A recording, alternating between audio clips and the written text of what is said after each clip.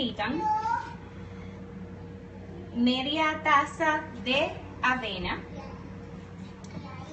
medio guineo, 2 huevos y 3 cucharadas de leche de coco o de almendra. Aquí tengo leche de almendra. Sí, voy ahora. Esto es para las personas que quieren dejar de consumir harina. Machacan el medio guineo.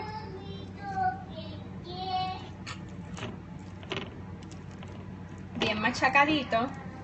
Eso es para facilitar el proceso, ¿verdad? Para que la masa del pancake pues se haga bien.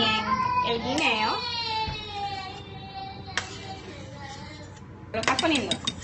Pues se baten los huevos. Son 2 huevos enteros. Pueden ser huevos pequeños, no muy grandes. Lo voy a echar aquí. Ahora he hecho 3 cucharadas de la leche. ¿Estás mirando aquí? Sí. Ok. La eché aquí también. Ahora vuelvo y bato. Okay.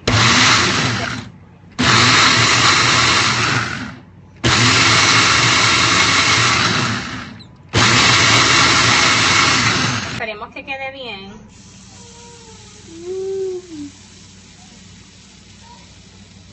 A veces yo prefiero que la mezcla me quede un poquito más espesa.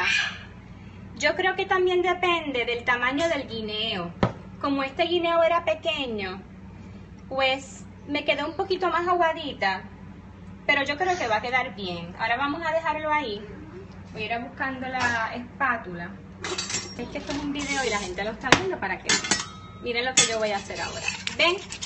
Está súper fácil. Lo volteamos y miren. Está perfecto. Como les dije, queda con miel de abeja o miel de agave. La miel de agave también es bien buena. Y con guineo. Ah, entonces Gustavo me dice que les recuerde que pueden ponerle guineitos adornando en la parte de arriba. Y hacen una carita alegre o lo que ustedes quieran.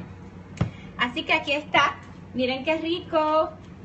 Para que lo hagan en sus casas.